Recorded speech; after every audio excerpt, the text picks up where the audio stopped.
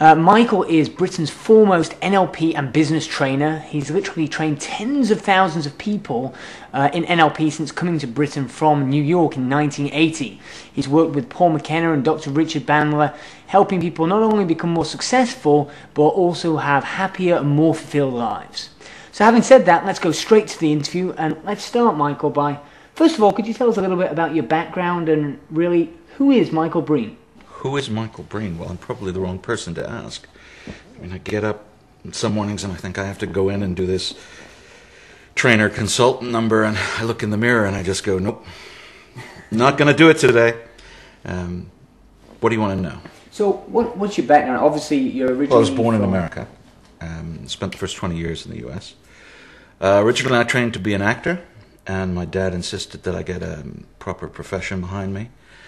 So I ignored him studiously, but I collected a whole bunch of other supplementary things along the way. NLP-wise, I first trained with John Grinder in 1987, and met Paul McKenna in 1990. We started McKenna Breen, met Richard Bandler in 1994, etc., etc., etc.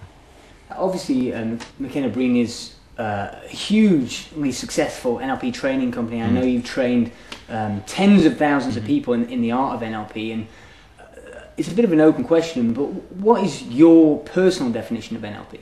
What is my personal definition of NLP? Okay. Well, you see, NLP is not a thing.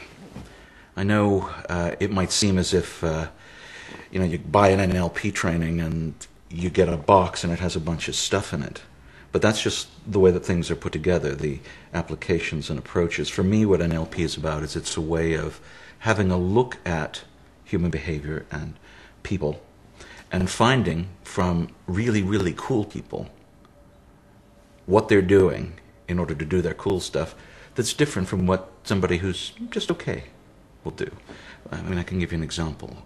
You look at large numbers of people, large groups of people, and on any particular axis of quality, you're going to find a small number of people who are at the high end, really, really good, a much larger number of people who are in the middle, and then a small number of people who are at the low end. And that's called the distribution curve. What we do with NLP is we study people who are at the high end, and we figure out through using various tools what they're doing that's different from what the people in the middle are doing. And it's the difference between that expert or great performance and the median that we pull in order to make all kinds of interesting stuff for use in personal change work and therapy. My area is business. Sports, just about anywhere you'd care to choose. The personal development stuff you tend to see in the books is just that much of it.